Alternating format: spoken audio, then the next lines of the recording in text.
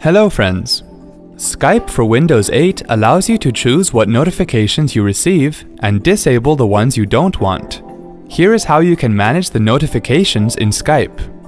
On the Start screen, click on the Skype tile to open it. Move your mouse cursor to the top right corner of the window to open the Charms menu. Click on the Settings charm and then in the Settings section, click Permissions. On the Permissions window, go to the Notifications section. Move the slider to the right to allow the Skype app to show notifications. To manage the notification settings, click the back arrow icon to go back to the Settings section. Click Profile and then click Account on the Profile window. On the My Account page in the Account Details section, click Account Settings. Scroll down to locate the Notification Settings section and in the Notifications option, select the checkbox next to When someone adds me as a contact. Hope this was helpful. Have a good day.